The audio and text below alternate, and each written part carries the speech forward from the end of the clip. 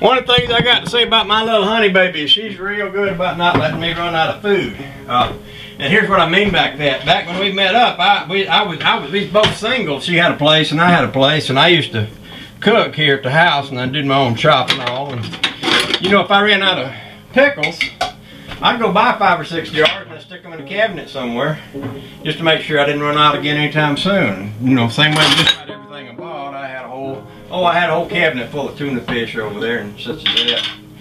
My little wife, came along, and she realized that when she came along, we got together and moved in. She moved into my house. She realized that I didn't really have all that much storage space in this little kitchen. So she took over the shopping, and she somehow categorizes all the things that I like to eat to make sure I don't ever run out, which is amazing to me because I don't know how she keeps up with it. But if I need some ketchup, we're more than likely got some ketchup.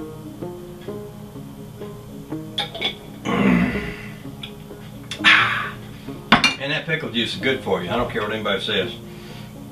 If I need some mustard, we more than likely got mustard. If I need some tuna fish, we probably got some tuna fish. Just about any time I need anything.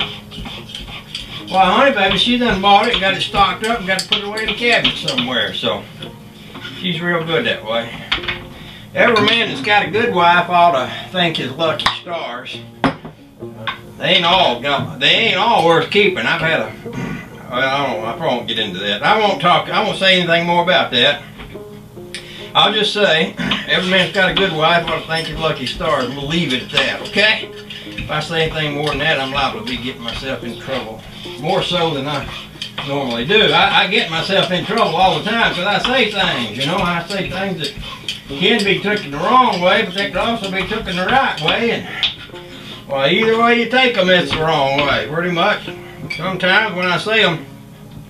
But anyway, I got a pickle chopping method. It's basically where I run my sharp knife between the twines of my fork and I cut my pickles like this here. Oh, just look at that. Oh, just look at it. I feel like a chef down at the Benihana restaurant. Yeah, I do. Boy, I know how to handle these sharp blade. I'm just saying. Oh, ain't them lovely? Just look at them chopped up pickles. I bet y'all wish y'all had some. Okay, so my pickles is ready. Man, I like that pickle juice. Y'all drink pickle juice? Ah, it's good. Ah, clean your sinuses out. Real good. The next thing I'm going to need some mayonnaise. I like this Hellman's mayonnaise. This here is made with some olive oil in it. That just gives you more. It gives you more oomph in your stuff, you know. A little olive oil in your mayonnaise. I guess I need to open me a couple of cans of this here tuna fish. I'll do that. Honey baby went to the doctor the other day and she had some kind of surgical procedure performed inside of her mouth. It doesn't sound like anything I want to talk about or think about much, but I suspect it was probably pretty painful. But what the doctor, the dentist, told her is not to eat nothing but soft foods for a while. Well, I think eating nothing but soft food sounds pretty horrible. I think she's supposed to do it for about a month. So I figured I'd whip up some tuna noodle pea. That's pretty soft, you know. And we just have it around the house. That way, you know, I could eat a little bit of it for my own enjoyment, and it'd be a little bit around in case honey baby wants to eat something. And, you know, she's looking for something that she can eat. So that's my plan. She's up to church tonight. They're having a kind of a pre-Easter kind of dinner or some kind of thing up there tonight. A Seder meal, I think is what they call it. And she's been organizing all that. But, where was I? I think I was right in the midst of talking about my ingredients. Okay. Tuna fish, pickle, mayonnaise. Is that all?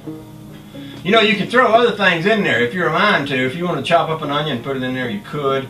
If you want to chop up some olives, they're pretty good in there. If you wanted to put some hot peppers in there, you could. I've occasionally put stuff like corn in there and things like that. But I think I'm just going to keep it simple.